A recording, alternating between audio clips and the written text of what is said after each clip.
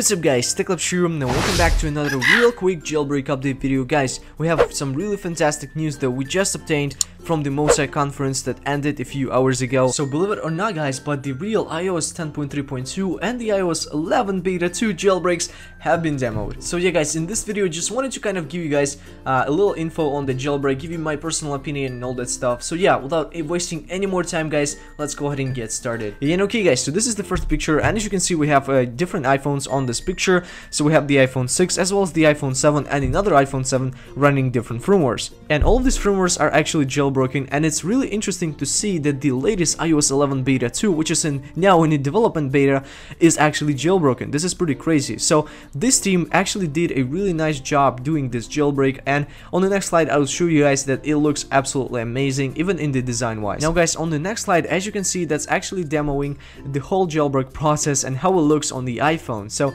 they actually made a really great design. It really looks official and cool. So as you can see, we have the whole jailbreak process is actually described in this little text box between the jailbreak and the logo. So it definitely, you know, kind of made for showing off or maybe for a full release, but nobody actually knows. But to me it looks like they are trying to make this as a real full jailbreak to finally release it to the public.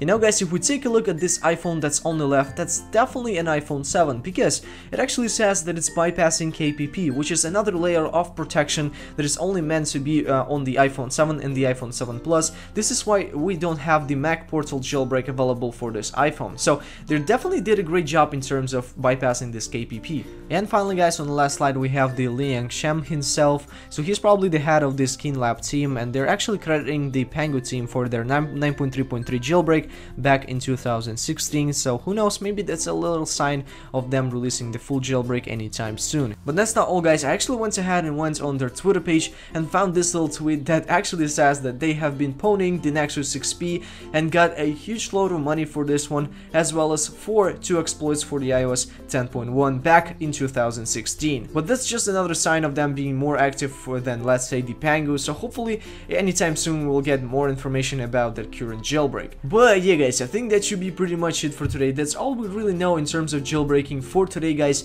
A huge MOSEC conference took place today, so it's absolutely wonderful news. Guys, if you want to see more videos like this one, please be sure to let me know by hitting the like button. It will be so much appreciated. And as always guys, stay tuned for more videos and peace out.